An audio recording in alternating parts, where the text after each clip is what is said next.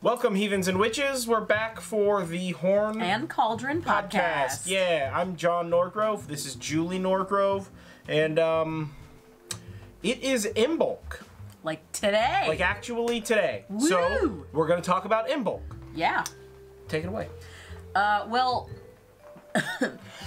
before getting into this, I was like, oh, Imbolc's kind of like one of those boring ones. Like, it's going to be hard for me to, like, find a lot of information for, sure. you know, for, like, a full show. Yeah. But when I started looking into it, I fell down the deepest research rabbit hole and actually found a bunch of really interesting things, some of which we'll talk about here and some of which we'll talk about in future shows. So first off, Imbolc is also called Saint Brigid's Day. Mm-hmm. And you know, it's not to be confused with Candlemas. That's typically celebrated on February 2nd, which is tomorrow, as well as Groundhog Day is tomorrow. So there's kind of like a whole bunch of little things that get mushed together in this like couple of days span. Sure, and totally. Imbolc typically takes place on February 1st, which is about halfway between the solstice and the spring equinox. Okay. So the dates would have changed, you know, based on, you know, like, you know, when when like ancient peoples realized, like, oh, like we're about halfway, you know, we have like about, you know, we have more light and, you know, animals are starting to lay again. And like have babies and stuff, and that's actually kind of seen with the way that this word is put together.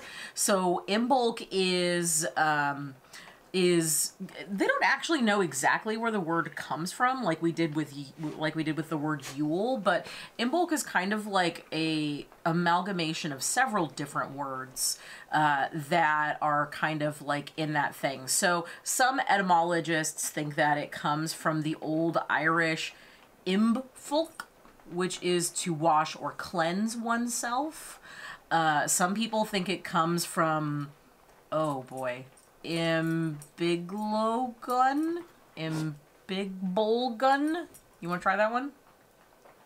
Imbolc? Sure. Which means budding. Yeah. Or oy milk, which means use milk. And these ideas really make sense because yeah, oy milk. Yeah. Oy milk. Yeah, but it's more like ran together when I hear this pronounced. It's sort of like oymilk. Yeah. You know, almost like the E isn't as hard as when we say like milk. You know, as Americans we say sounds pretty harshly. Yeah, we milk. do. You know, it's milk. like say 100% of the letters in that, unless it's like aluminum, and then we just fucking gave up. We decided not to add 27 additional consonants to that word like some people do. Well, it's like the Brits or the Germans. It's like that German meme where it's like love, like everything in German is terrifying, like even the word love. I mean, you got to bring out the Vogelkeimen, so yeah. You know that reference? Dogs?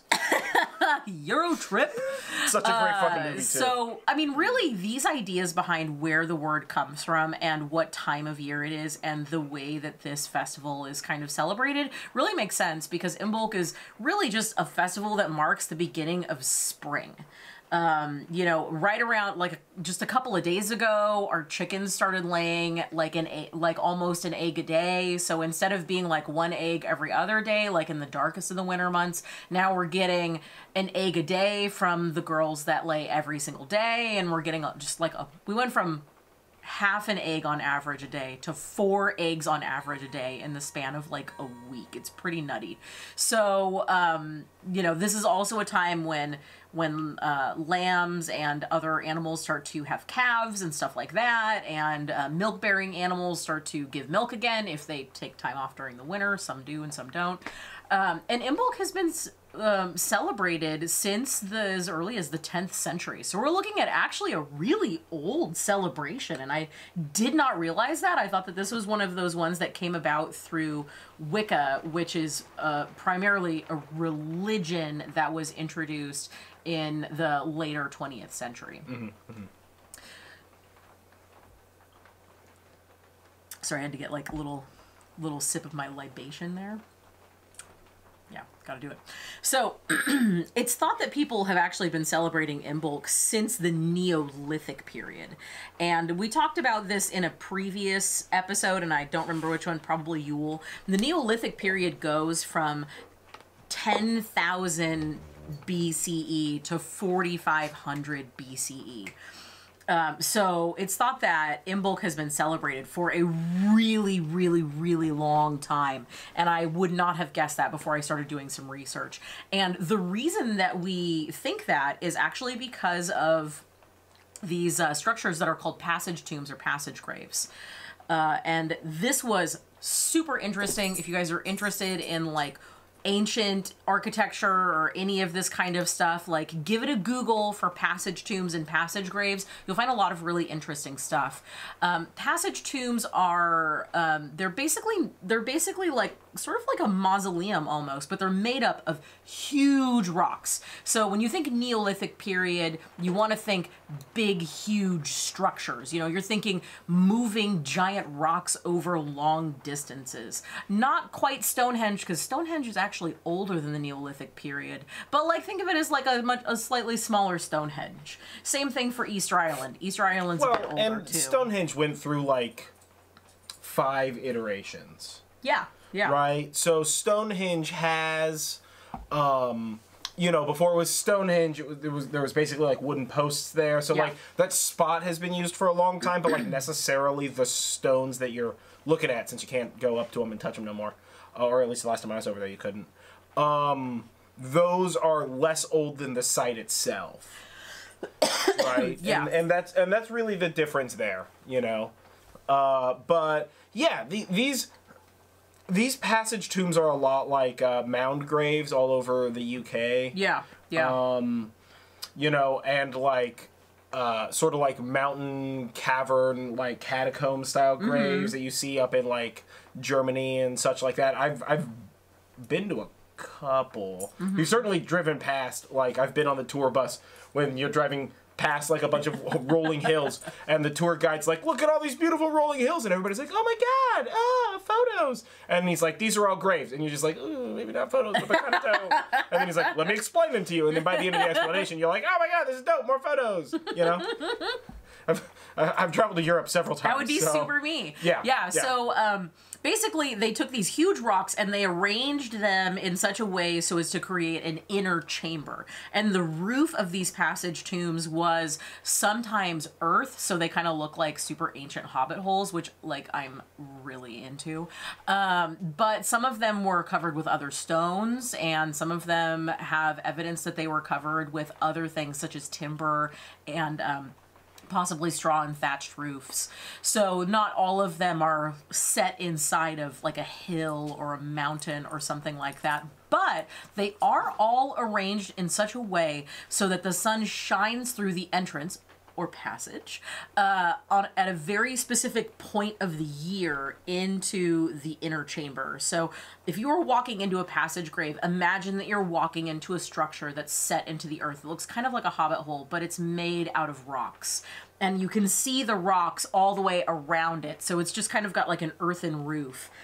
And when you do that, you're walking in through a passage, and then once you've gone inside the passage, and some of these passages were really short, like 2 or 3 feet, and some of them were really long, like 40 feet long, guys, super, super long, and the sun would shine in just like that scene in Raiders of the Lost Ark. Raiders of the Lost Ark, yep. As well as several other things, but it's definitely Raiders of the Lost Ark that I'm thinking. Not like the scene from The Fifth Element, unless you're trying to pay some kid to sit there and Aziz Light the whole time. Light! But, yeah, people die, so that's not gonna last super long.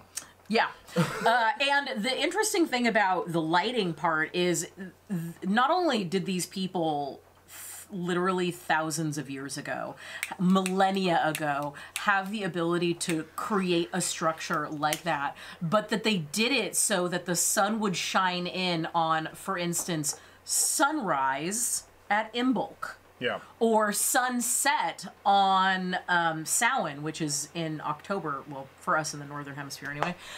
So it's really an interesting feat of architecture to think about. You know, you think about people like thousands of years ago not being as sophisticated, but like, I mean, that's a lot of work and calculation. I couldn't even begin to understand what kind of math that would make. Like, what do? You like draw a line or something, and then you just build around it? You time out when sunrise and sunsets over a series of days, right? And, you know, I mean, the thing is that they don't have to be that exact, right? Yeah. Because, like, theoretically... I mean, you got, like, a whole doorway, I guess. Yeah, you've got a whole doorway. You know, it's not like a laser of light pointing at a symbol to activate a crystal or some shit. But no, you know, as a general rule, and maybe one day, maybe I'll do this for a Philosophize Friday. Maybe I'll do it for a Philosophize Friday one of these days. We have this cultural, like, idea that the ancient people were incapable of doing some of the things that we can do. First the fuck of all, like, I can't, like, even with all this technology, and I'm, like, scary good at math and shit. Like, I would have a difficult time. I'm not saying I couldn't do it, you know, but, like, I can't do it right now off the top of my head, man. But, like, I would have a difficult time setting up something like that. Even now, it would be more work, theoretically, you know, more work than I'm capable of doing currently, theoretically. But, like, the ancients weren't incapable of making extreme calculations or, like, understanding things greatly or anything like that. I mean,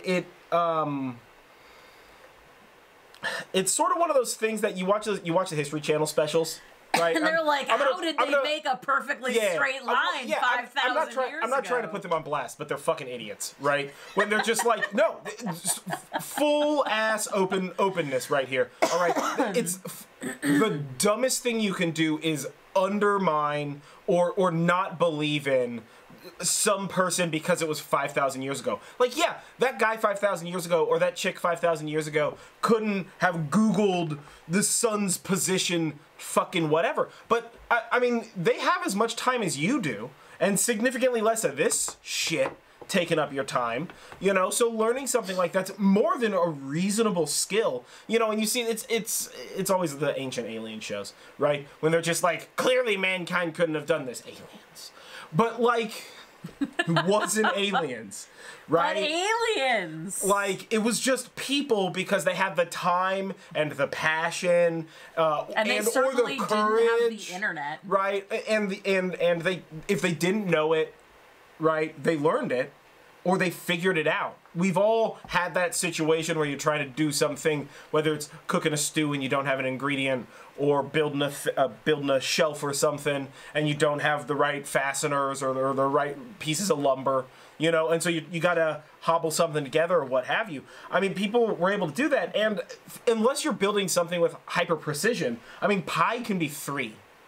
It's close enough for a bunch of stuff. Is it close enough for 8th grade math? No.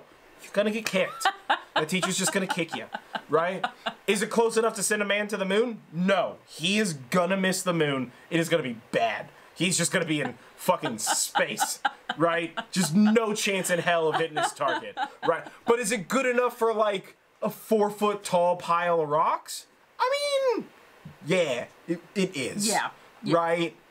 Like, sometimes we build ourselves up to be better simply because of the simplicity with which we perceive our life to be in. But that simplicity sort of dulls us to the grandeur of what we can do whilst focused. Yeah. Right? Yeah. And it sort of all comes back to, I have this saying, belief structure, whatever. It's sort of like, do one thing at a time. Everybody wants to do these 3 things, multitask, do one thing at a time and focus on it and pay attention to it and do it slowly and give yourself to it and then move on to the next task and move on to the next task, you know? And that way you're really getting your all, and not only are you giving it out in a more all-encompassing way, but you're also learning from it better because you have the opportunity to observe. How many times have all of us been doing a thing or reading an article or something like that, and something happens on the TV and it distracts you for a second and you got to reread from the beginning of that paragraph because I know I read that paragraph. I have no clue what that paragraph was about. Could have been in a totally different language. No way of knowing. Like, I was reading it, my eyes were moving, and my brain was making noises inside of it. TV, just like one thing happened. I forgot 100% of what I just did, right? So it's like, that's the benefit of like non-distraction, and sometimes you call it like focus time or things like that in a place of business, right? But it's like sometimes you need to focus. There's benefits in that, and you know, some people back then didn't, but some people back then did focus, and they were able to solve problems like lifting big ass rocks to a place. Because I would just pay a guy. I don't want to do that. Well, it's probably my back hurts, dog. I don't want to lift big heavy rocks. Yeah, that's not how I do that. So I got people for that. What's up, Justin? He's not listening to this, but that's what my brother does. He lifts heavy stuff for me. Yeah, he's the strong Norgrove. I'm the smart Norgrove. We've got 2 listeners, and he's not one of them. No, I highly doubt it. Yeah, but either way, yeah, no, it's kind of dope when you think about like the level of astrological perfection one must be able to understand to be able to do that, and it really educates that the ancients cared quite deeply about these things. Absolutely. You know? And some of these chambers, or some of these passage tombs, you know, once it goes into the main chamber, they had additional offshoot chambers. And it was very common for them to have offshoot chambers that were basically like, if you looked at it as a bird's eye view without the top on, What's up? It would look like an equilateral cross or a solar cross. I mean, when you think about it, that's an easy way to do it because you just go half and then half, you know, right? Yeah. So it's easy to lay it out that way. I don't know that it necessarily had any sort of historical significance, although it may have. The thing is we don't know. But we do know that there's a whole bunch of, like, these passage tombs that were not actually used as burial chambers. So they weren't all essentially monuments to the dead in the way that you can think of like some of them were houses or something? I think that they weren't houses, but that they were more like places of worship. Like imagine a church that or place of worship that you go to only on one day of the year. Cave church, yeah.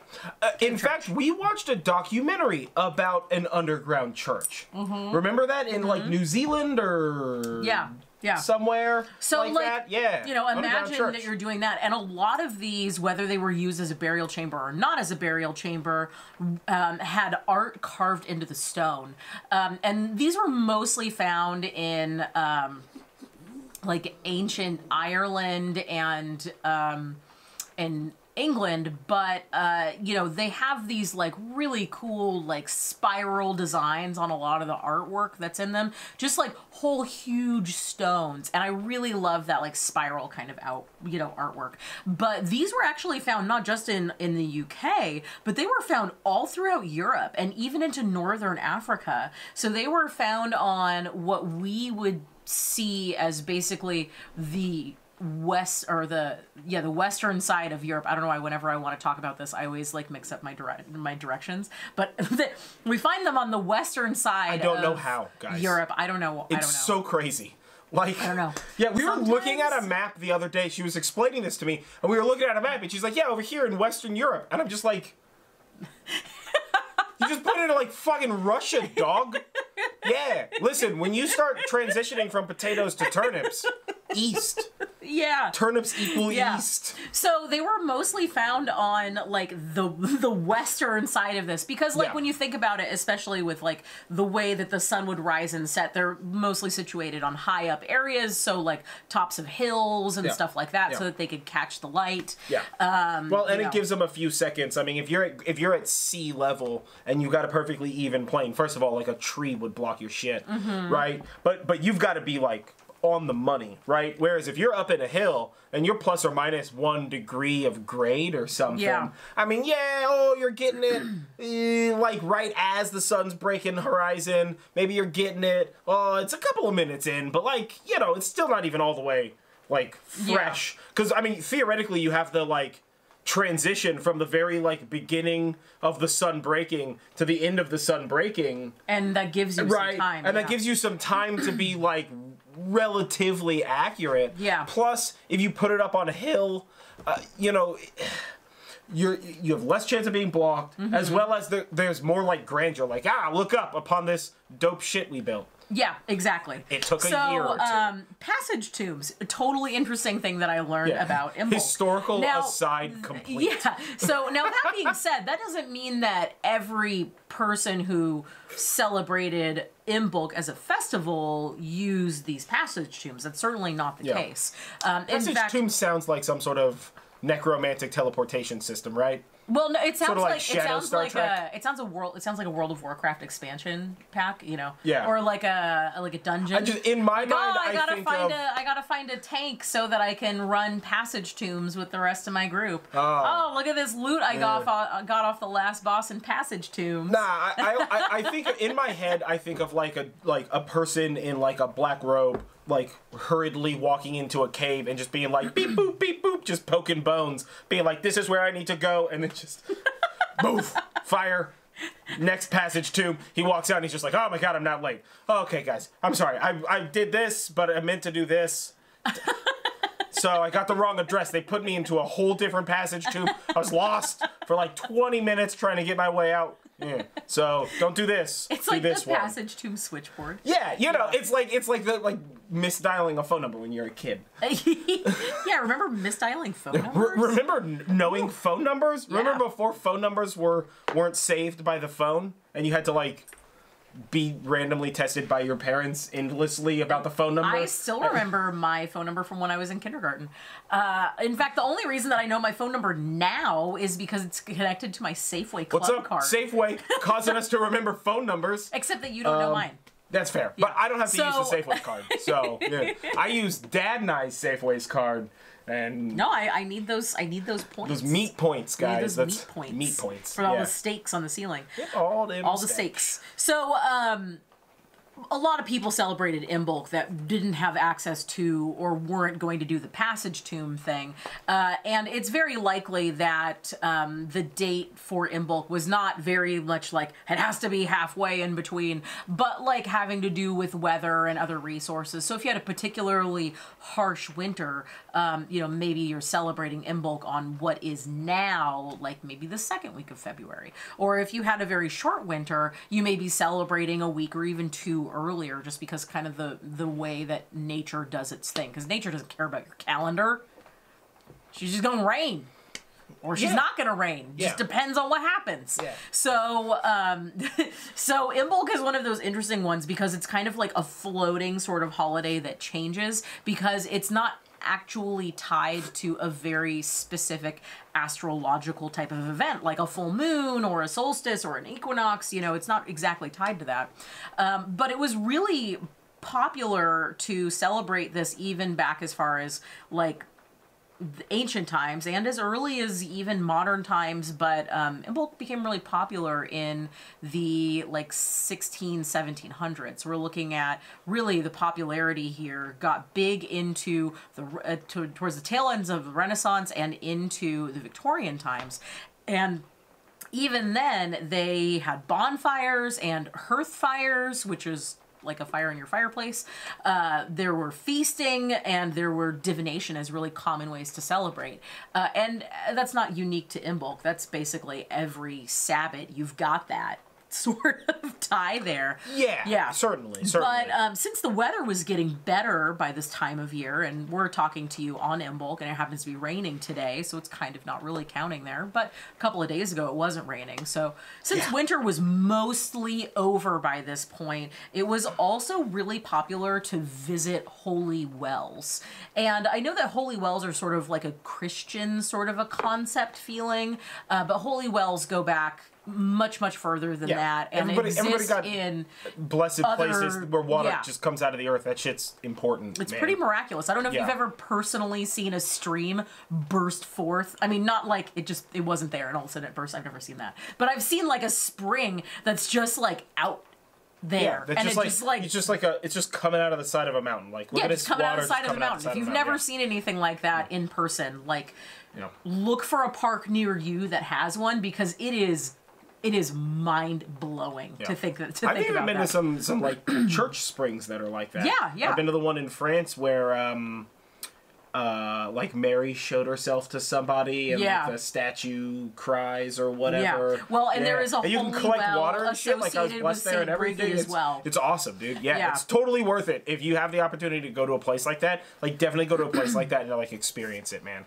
Yeah, when we evacuate, we still save that water in that little jar that he got from there. Yeah. Because that's an important evacuation thing. Yeah. So, St. Brigid even has a holy well dedicated to awesome. her. I'm not sure exactly where it is off the top of my head because I actually didn't write that down. But she's got one, and I don't know if it's at the place where her, like... You look it up, you comment below. Yeah, where that's her, like, place is. But St. Brigid and Brigid, also known as Brigid, or Brig, and any variety of that sounding of a word, really appears first in Irish folklore. And she is a member of the Tuatha De Danann, which is essentially the fairies, and sort of like demigods and gods. They're sort of all-encompassing Irish pantheon. And she's actually the daughter of the Dagda. Yeah. And the Dagda is a patriarchal figure in the Tuatha De Danann and Irish folklore. If you were to take it and try to draw a line to other popular pantheons of mythology and belief, you could look at the Dagda being similar to Odin or Zeus, or perhaps even older than Zeus. You know, you're looking at a creator, sort of all-knowing father, patriarchal figure there. Yeah. So she was the daughter of the Dagda, so she's actually pretty high up there. And she represents a lot of stuff, and we'll get in more to the correspondences with this holiday We'll do later, a bit just on the Tuatha De Danann. They are fantastic.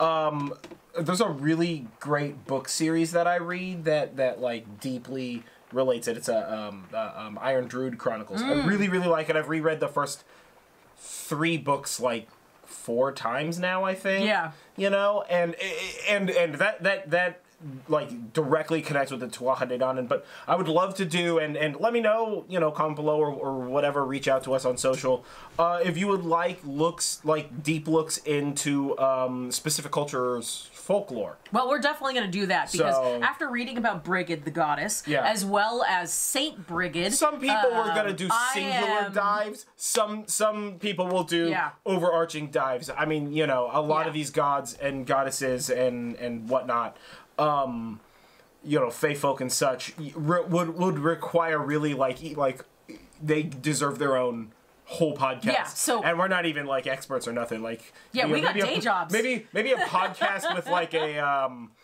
like a somebody Zoom called in to talk with us for a little bit, interview section style. Oh, that would be super cool. If you're a specialist in any particular esoteric godliness or folklore or anything like that, hit us up. Yeah, hit us up. Hit us up. Love 100%. to do something like we'll that. do an interview and everything. So, Brigid represents spring, obviously, based on what we're talking about, and spring means fertility, so she's also a fertility goddess. She is considered a patron goddess of livestock, particularly cattle and pigs.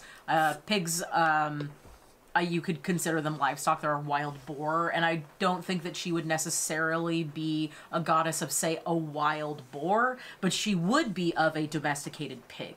She's kind of like a home time sort of thing. She's also the goddess of arts and crafts, like very specifically crafts, which is interesting. That's not usually a thing for a god or a goddess, is to be like a goddess of crafts. I just think of like Martha Stewart going like, "Oh, Brigid, give me."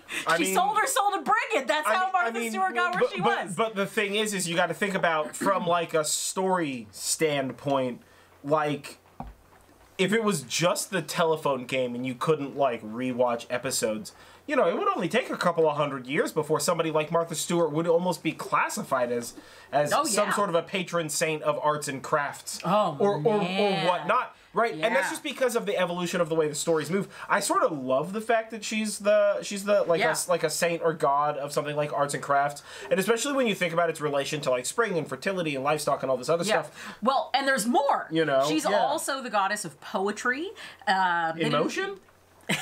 Probably. Yeah. And healing and blacksmithing, and also the goddess of high things, but not necessarily 420 high. High things. High things. But thinking physically high things, right? You know, we were talking about these passage tombs being built on the top of a hill. Clouds and birds and, and really mentally, tall trees. You know, she was associated with philosophy and spirituality and... High things. You know, high things. So, you know, high things. Yeah. Sometimes you gotta... So, yeah, she's the goddess of high things. Yeah. We'll get there. Yeah. We just had to take a little break there. Yeah, that's fine. So we're back. So Brigid may have actually been portrayed as a triple deity, too, which is really interesting. A lot of mythos and a lot of religions. Like Total Recall? No, that's triple boobs. Nice try. That's triple. Is it triple titty instead of triple deity? So it's a really common theme. Excuse me, for female like goddesses in different mythoses to be portrayed as triple deities, signifying mother, maiden, crone. 3 steps there. But Brigid actually has 2 sisters in some folklore interpretations, and all 3 of them are named Brigid. Nice. Yeah. And her 2 sisters were worshipped separately for healing and blacksmithing before she had healing and blacksmithing as one of her associations. So it is most likely that she was a triple goddess as opposed to having sisters in that respect. So that's, you know, at some point those associations were merged into one, and then at some point Brigid was syncretized, which means that she was essentially turned into a saint. And that's not to say that Saint Brigid wasn't a real person, because there is a lot of information about Saint Brigid and the life that she lived and when she lived and when she died and that sort of thing. But at some point, Brigid turned into Saint Brigid. And this is really looking at the Christianization of those sort of pagan things. It's a lot easier to get that blend over there, and a lot easier to rule people when you have the same, you know, thing that they're worshiping. If you're not sure about how that works, listen to the Yule podcast. They really go into that. Now, Saint Brigid is associated with some different things than the goddess Brigid. So Saint Brigid is really associated with, like, holy wells and a perpetual sacred flame. She's not particularly associated with any of the other stuff that Brigid the goddess is. So you're looking at a very, defined line there, and you're looking at a line that really just exists in they share the same name only. So I personally find it sort of hard to believe that she was syncretized into Saint Brigid because of the stories of Brigid the Saint, as well as the things that Brigid the goddess were. You know, same name. Same name. Right back time, right back channel kind of a thing. So... Yeah. You know, in fact, St. Brigid has a sanctuary, and that's in... Comment below. Let us know what you think. Time travel shenanigans! Yeah. She has a sanctuary in... I'm going to say it wrong. It looks like Kildare, but I think it's Kildare. Oh, it's Kildare Ireland.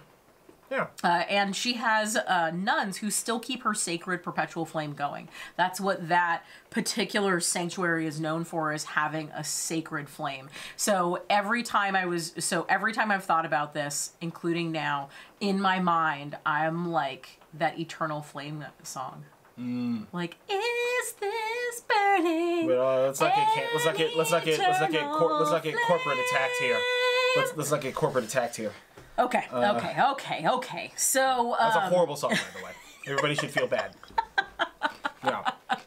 Real shit song. So there's this weird sort of bleed over with Brigid the goddess and Saint Brigid, and then also, speaking of triple deities, of the Brigid that was traditionally worshipped during Imbolc once the Middle Ages came around. Really, there's sort of 3 separate people who are actually one person that were worshiping, which is really interesting because Santa and Jesus, not the same person, if you're thinking about Yule, to draw a comparison line there. So it was said that in the Middle Ages that Brigid would visit families on Imbolc Eve. So that's actually last night. Imbolc was supposed to go from sundown the night before to sundown the next night. So Imbolc is kind of one of those weird timing ones. But it was said that she would visit families on Imbolc Eve. They would typically symbolically invite her, either like her essence, her spirit, her presence, or there would be a member of the family or of the town that was dressed up as Saint Brigid, and they would then invite that person into their home. And then Brigid would have a place at the table. She would have a meal. If you didn't have a person acting as Brigid, you would generally just have what is called like a silent dinner for her. So you just have like a whole plate prepared. And it was also really common to make a bed for her. And in some areas where they didn't have, you know, the luxury of an extra room, it was very common to... Some areas. This area. We don't have an extra room. We definitely don't have an extra room. I can't build a bed for Brigid. I mean, unless she's like this big. Maybe she's this big. Maybe Bam. she's tiny. I got a bed, no problem. Like, is that like 6-inch action figure size? Yeah. Brigid with the kung fu grip. Yeah. She's got that the kung fu switch chop in her spine that causes her to karate chop. You know what I'm talking about? It's just like light switch knob coming out the back of one of your GI Joes. So in areas where they didn't have the luxury of an extra bed, or even the place to put a symbolical extra bed, they would actually just make up a bed of sorts in the barn. And in there, they would usually have like a sheet or a blanket laid out, and she would have like a little table with a little candle that's a fire hazard, and look, you put the candle out for her. Of water. Don't light the candle. She's capable of lighting the candle on her own, right? Yeah. Don't light the candle, then you don't have to worry about your house burning down. Exactly. This is our standard talk on fire safety. You'll get used to it. It seems like it happens every single episode. This fire safety thing. So, so before people would go to bed themselves, so like after they invited Brigid and had dinner and set out a little bed for her to sleep in, the people would set out strips of cloth outside for her to bless. So not a garment, but like a strip of cloth, as in like that's what you would use as a bandage or something along those lines, because these strips of cloth were purported to have healing powers as well as protective powers. So, like, you know, are you working in the fields with your livestock and stuff? You know, you got like a headband that you wear, like maybe you put that outside. And where people put it outside was kind of like wherever you had space, but it was most commonly put on the bush outside of your door. So you get like spike bush. Yeah, man. Yeah. People also made a Brigid doll out of rushes or reeds. Sometimes wheat and straw. That's really much more modern, because back in the Middle Ages and even the Victorian times, you may not have had extra straw left over from your harvest in the fall. So sure. Rushes and reeds are kind of something that grow year round, and they're also you know, wet, so they're much more pliable. And they would make this doll to symbolize her. So they would decorate it with like a dress and like bits of cloth and ribbons and flowers and shells and beads, and it would be all pretty. And this is another one of those ones where it depends on the community you live in. So sometimes the doll was taken door to door, and young girls would visit the house, and sometimes boys would visit too. Sometimes they had like basically a boy doll to sort of act as Brigid's companion. And if they visited every house, then they were basically going wassailing, but without the booze. They were kind of going caroling. Awful. Yeah, they would go and they would sing hymns door to door, and then if you were, you know, one of the doors that they knocked on, you were supposed to give them something or place something on the doll to decorate the doll. Otherwise, you would be, you know, not in Brigid's good graces. I mean, listen, I like candy, I guess, but I think I would rather the Halloween tradition, guys, be that we get to decorate a doll when we go door to door. It sounds very creepy, and like I'm all for it. Yeah, it's too bad that we don't have the ability to really trick or treat around us. We don't really have neighbors. So, and they would also, so young girls would also put the Brigid doll representing Brigid to bed. Sometimes in the bed that was made up for her, sometimes in a small little plot of straw somewhere else. You know, kind of like Elf in a Shelf, but it's Brigid in a bed. Yeah, it's not as rhymey. It works. Sadly. Yeah. Brigid in a bed. I was proud of it. Yeah. I'll sell those dolls. I'll make $1 million. I'm not going to complain. Right? So for crafts, Brigid's crosses were also really popular, and those are woven in an equilateral cross. Woo. There you go. Or a solar cross, again out of reeds or rushes. Sometimes you see them in straw. They're really cool and they're really fun to make. If you get a chance, go ahead and Google Brigid cross, and you can find probably a whole bunch of different ways to make them. Instructional videos on how to do that. Videos and stuff. Yep. And those were typically placed above a door for protection. So the door that you walk into a place, not necessarily a door inside of your home. And what you did is you would put it above, and then you leave it up there all year round until next Imbolc, and then at Imbolc you take down your old one, put up your new one, and then you symbolically burn the old one as a way of banishing winter. A really common sort of theme in like the 3 spring Sabbats is burning stuff to banish winter away. And it's a really popular time for weather divination too. So Groundhog Day, woo! Don't drive angry. Yeah, man. So traditionally, in ancient Irish folklore, Imbolc was when the What? The Cailleach. Apparently I wrote this word. The Cailleach. I mean, that says Cailleach, but Cailleach. I don't know that that's actually a word. It definitely is. I wrote the word down and looked at the pronunciation and was like, clearly I will remember how to say this. Dude, I did not put parentheses. Put the how to say it noises. I normally do. Yeah. But I thought, I looked at it and was like, I'm going to remember how to say this. I mean, it looks like it says Cailleach. I'm going to go with Cailleach. It's with a C.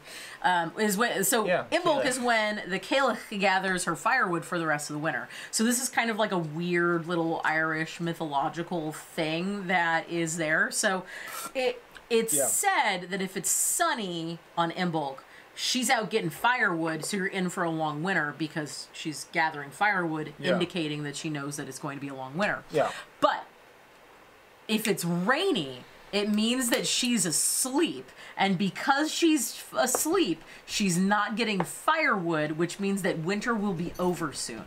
So basically, we're looking at, was this deity lazy or not? It's raining right now. Sounds like our winter's going to end soon. I mean, it's California. Our winter's basically over by now. Yeah, it's time for... It's not good. We need more rain. And then it's time for the second of many false springs. Yeah. Yes. Yeah. California is rife with false springs. Hopefully you don't have allergies. Woof. Yeah.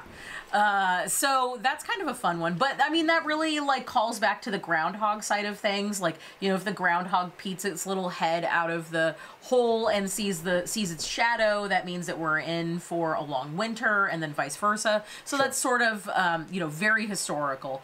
And some of these divination methods were a lot more tied to the way that livestock was going. So this is sort of the earliest time of year that livestock would be giving birth to new animals. And this was actually, in ancient times, a very popular time for divination based on afterbirth for livestock.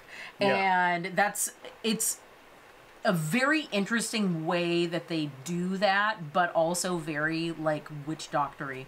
There's not a lot of information about that, but that was very popular, and it sort of went out of, popularity as, less and less people had livestock and were there for it and were looking for these kind of omens and stuff like that.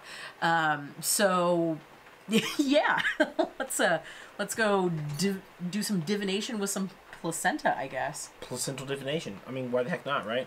Well, plus, when you think about it, right, you're going to start having more... You're going to start seeing, like, early babies getting born in your livestock and in your critters around, the neighborhood.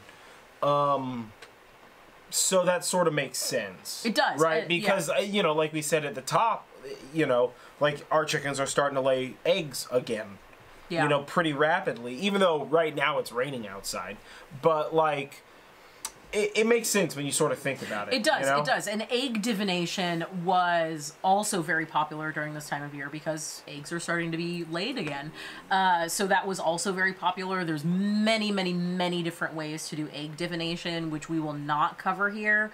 But you're basically looking at like a couple of different methods of egg divination. It's what happens when you spin it, and then it's what happens when you hold it in your hand or put it under your pillow or something. And then the last one is like what happens when you crack it open. So there's a lot of different ways that egg divination sort of goes, and it's pretty interesting.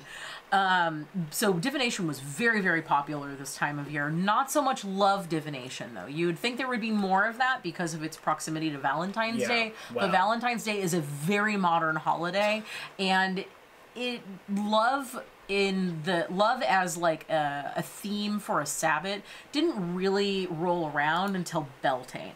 Yeah. And even Ostara at the earliest there. But with Candlemas being the next day, it's a more modern tradition for people to make or bless candles for the coming year. So that's kind of a fun one. So if you've got like a bunch of candles, or if you want to have like a fun sort of rainy day witchy project, like get you some candles and then bless them, or even charge intentions in them for future use. Yeah. Carve symbols into them or something like that. I love the idea of sitting at a table and just like going through like a witchy stockpile of candles and then putting them into several really cool apothecary drawers. So that's definitely a fun... I get it. I mean, we literally vaguely just did that. So yeah, we did. Like a couple of days ago, I watered one of the trees back here, and just water ran out the bottom. Sometimes that happens. And so we ended up having to pull off the cloth that we had underneath it. And redo our whole altar space. Everybody, yeah, just all the altar spaces are different. You know, changed a little bit of the layout around. Which is perfect because everything was still very solidly Yule. Yeah. And now it's more refreshed, so we try to redo our altar space with every Sabbath. We've got a new plant friend here. Yeah, you can see that plant. It's a pretty little purple tulip. Yep. Yeah. It's also really popular, even back going into ancient times, to choose and bless the seeds that are going to be used in the coming growing season. When you get seeds in a packet now, most of those seeds are good to go. They're not necessarily duds. But back in the day, when you had to like make your own seeds, like you would have to dry them for a while. So you basically are drying them over the winter months. And then in early spring, you're going to pull them out and look at them and discard the ones that are like, you know, when you eat a watermelon and you have one of those, like a seedless watermelon, you have one of those white seeds that isn't actually like anything in it. It's not like a real seed, yeah. Yeah, so basically like that. So that's another fun way. If you are like a plant witch or anything like that, you want to do some gardening, you know, maybe go and look at some seeds and purchase some seeds. When you get them in, do a nice little ritual to bless them for an abundant harvest or abundant whatever it is that you're trying to grow for the year. And that's a really fun way to kind of have intention behind what it is that you're doing, but also add that magical intention, which is just like the chef's kiss. That's what you want. It's the Salt Bay on your yearly things. It's a little bit extra, a little boost. Yeah, a little boost. And one thing that we like to do actually is thawing ice and using that water as holy water for the rest of the year. We have a ritual that we do for Imbolc, which we're probably not going to do this year just because we kind of forgot and have been busy. But where we get a big block of ice and then we thaw it in a container, you know, like a pot or something. And essentially look at the thawing of the ice as the ending of winter and the beginning of spring, and the nourishment that the snow melt brings. In California, we're all very interested in how much snow the snowpack has, because that gives water to a lot of our state. We need water. So, but not too much. No, just enough. Yeah, just We right. need water, but just the right need amount. The Not too much. level. Yeah. Yeah. So we like to do that. Asking for a lot. Of course, when you're looking at that sort of thing, you know, you're thawing ice or even collecting moon water. This is our sort of like every podcast, I guess we have to talk about food safety too. Like, don't drink that water. Yeah. Don't save it. Don't do that. Yeah. Like, don't if you leave a cup outside, that cup's not for drinking no more. Yeah. You got to wash that cup. You put fresh water in that cup. You don't die from the water. Yeah, there are a lot of diseases that can happen in water. It's the future, guys. We know this stuff. Now, right? if you want to do this, something like that with drinkable water for magical purposes, get yourself a case of bottled water. Yeah. Or get yourself, you know, like a big a nice jug glass of bottled vessel. water. Don't heat cycle a bottle in bottled water. It's no, I'm talking about buying like a plastic bottle of water. Yeah, I know. Yeah. But like, you can put it if you have like one of those nice glass, you know, coffee cup kind of things, you know, thermoses or whatever the fuck, right? Put that water in that, seal that up, leave that outside, moon charge the shit out of that. It's still fine water, right? It's in glass. It was sealed, closed. But you only if you drink it right away. Yeah, don't save water. Yeah, if you're looking for something that you Drinking water is right away water.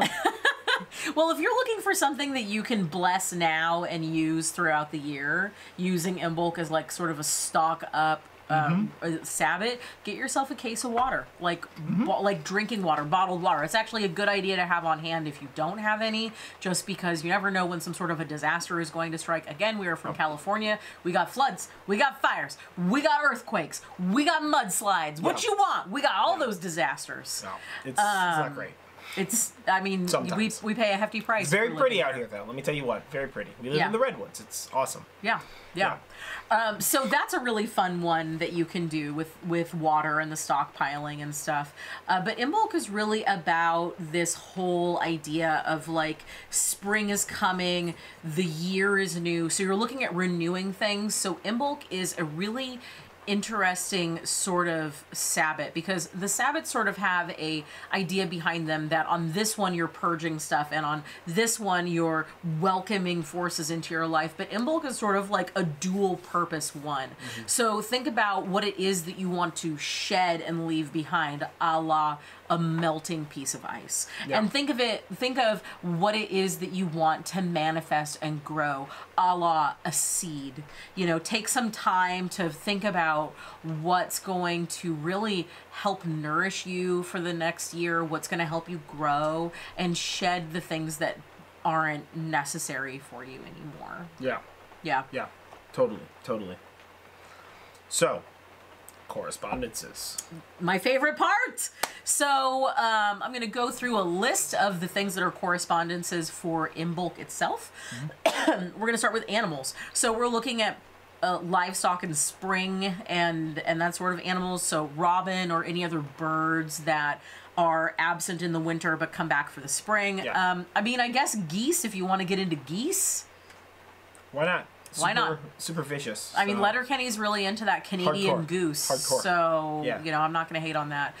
Burrowing animals, not so much rabbits, but they do burrow. So, you know, like foxes and stuff like that, because animals are starting to come out of burrows during this time of year. Same thing for hibernation with like bears. And of course, you're looking at other livestock. So you're looking at oxen and cattle and sheep and lamb and perhaps chickens as well, if you count those as livestock. They kind of are. For colors, you're looking at pretty much the colors of Valentine's Day. You're looking at white, that's the color of the snow, that's the color of the clouds. You're looking at pink, because it's pink. And you're looking at red, again, because it's red. I think that may tie back to the nature of this being the time of year wherein animals are starting to be born again. Yeah, I think that's what that means. 100%. Totally. Yeah. And you're also looking at light blue. Light blue being the color of the sky when there are no clouds and so forth. For stones and crystals, we're looking at bloodstone again. We're looking at garnet, that deep red. We're looking at ruby, and we're also looking at turquoise. So it kind of mirrors those colors there. For herbs, I cut out a bunch of these because I didn't want to read like 5 minutes worth of herbs. But here are the main beats. It's the herb hour. The herb hour. We're just going to read the names of herbs. For an hour. Yeah. Don't make us do that. I bet you if Nick Offerman did that, he would get a ton of views. I'd probably listen. We to would that. probably. Yeah, we did his whiskey thing. We watched that. It was dope. It was pretty good. So herbs, we're looking at angelica, bay, basil, iris, daffodil, heather, violets, and any white or yellow flowers. Think about what's in season right now. Think about what's growing in the world. I know for us, we're just starting to see little green shoots here, and we'll probably be seeing our daffodils and tulips and crocuses soon. It's still a little bit early. We've had kind of like a late onset to winter. Yeah. But any of those sort of flowers there. For incense, you want to be looking for a combination of woodsy and flowery. You want to really get a scent that reminds you of spring is coming. So something like cedar and rose, or pine and chamomile, sage and geranium, something that's got that sort of dual purpose there to fit with the whole inlay of Imbolc. And for foods, again, you're looking at seasonal stuff. So what would they have had available to eat back in the Middle Ages? Well, they would have had dairy. They would have had seeds and nuts. They would have had peppers and onions and garlic and potatoes. Those keep really well. Same thing with dried fruit. Some things are just starting to, grow again, but you would still have baked goods is probably a big portion of what you would have. So like muffins and bread and cookies and stuff like that. And traditional drinks would be like milk and herbal teas and spiced wine. You're kind of like getting to the end of the larder there, but you're starting to get things coming into it. So it's sort of like that bridge there. And then lastly, for deities, again, I cut this list a lot because like herb hour is like shortly followed by deity hour. There is a lot. We'll do both. Yeah. We'll do both. Yeah. We'll like put it to some dubstep. And that's the thing, right? Like if we didn't say the herb or deity by which you think of, first of all, share that with the community so that they know about that particular herb or deity that we did not say. But also, it's not on purpose. It's just that you would like to leave at some point in time. So we don't want to be here for several hours. I mean, it can be fun. Yeah. I mean, but we got like dinner time to do. That's right. That's right. And like wrestling to happen. And we've got these like delicious little veggie sticks, and Gouda they're and black pepper. Really they're so good, man. But it's sort of like air that's been spun around a paste and then air fried. So it doesn't have a lot of, there's no food in that. Calorie density. No, it's mostly flavor that you're putting into your mouth. Yeah. So deities, Arachne, Athena, Brigid, of course, Bronwen, Gaia, Februa, who was a Roman and Greek sort of thing. Lupercalia, very interesting festival. We'll talk about that at some point. Inanna, Lucina, Vesta, and Cupid, or Eros. I know earlier I said that this holiday isn't really about love, but... Secret time, a little bit of love stuff. A little bit of love stuff. Give it some love stuff. Yeah. Be chill. So that's your Imbolc. For us, we're going to be celebrating a pretty chill Imbolc. We'll probably light some candles, leave out some food as offerings. Yeah. We made some delicious nachos the other night, and we still have some leftovers, so we're doing leftover nachos as offerings. I think that they would approve. Yeah, nachos are delicious. Dude, homemade cheese sauce, it's the way to go. Yeah. Fuck the cans. We'll probably do a little bit of divination, maybe some card pulls, and leave a candle burning up until we go to bed. Yeah. And then, welcome that spring back. Yeah, 100%, yeah. But, you know what? If you want to share, let us know what you're doing for Imbolc. And, have a good Imbolc. Be prepared for next year. We'll catch you guys later for our next show. Yeah, we'll catch you guys for the next one. So I don't know what that is right now. We haven't decided yet. I haven't decided that. If you got any ideas, if you got a thing, do that. Hey, also, don't forget to like this video, comment below, share, subscribe, do all that kind of stuff. We have a Patreon now. I figured that out. Yeah. Let me tell you what. So if you like us and would like us to do this, but a little bit better, you know. Hit us up on our social media. Hit us Let up us on Patreon, know. social media, Nerdjive.com is where you can find all of the links all to the everything. links, nerdjive.com, everything's there. So go there. But yeah, either way, I have been John Norgrove. This has been Julie Norgrove.